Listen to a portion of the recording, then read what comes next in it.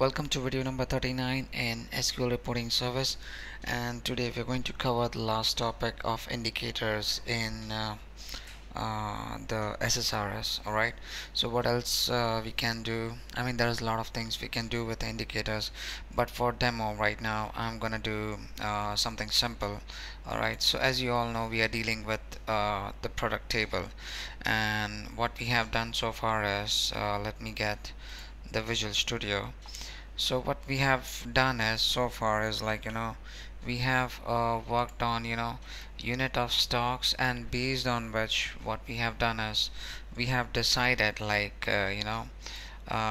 this ratings, that the client should buy more or not based on the ratings, and those ratings we have configured based on the indicator properties using the value in states, where the thing was everything was based on the percentages, and the important part was these three guys. Alright, so which we have configured, and we talked about it's generally recommended that we should always go by a percentage if the value turns out very high. So percentage is the best deal. Alright.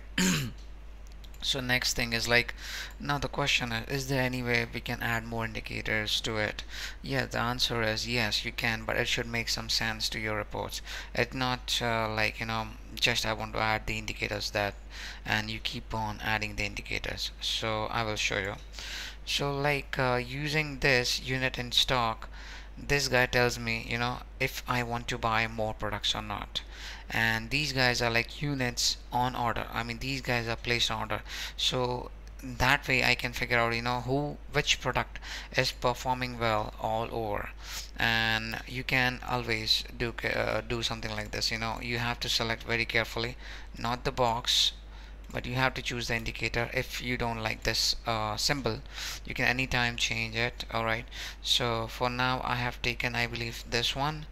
So I'm sorry, I think I have taken this one. So if you like, you can take this one as well. Alright, and it goes like same. You have to tell him which property you are configuring for.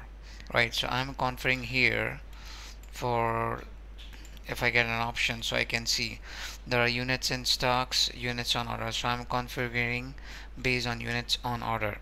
Alright, and as usual the calculations are based on the percentage, so there's nothing changed, nothing new, everything is same, and the icon is only changed. If you want, you can manipulate your icon, your colors, which way you feel, you can do it. If you want to go by the rating system, you can use that as well.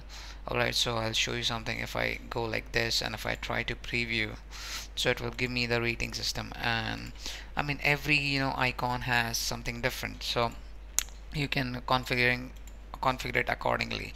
So 0 to 20% is yellow, but according to me, if I want to configure it, I'll say red. And then 20 to 40 is okay, you're performing a little well, so go orange. Yellow is good. 40 to 60 and a little more on the yellowish, so I'll put it on yellowish green, which would be, I'll keep it light green, and this guy would be like full green, so something like this. And let's preview it. So it depends how do you want to see the reports. This doesn't look very clear what exactly it tries to show, so that's why I kept the basic one, which was pretty meaningful to me.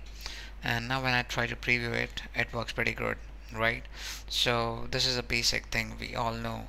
If you see units on order, if you scroll down and if you try to take out the highest guy, so this is our champ, right? So you can again do the calculation accordingly. 100 divided by the percentage 33 will give you around 33. So the values above 33 should be yellow.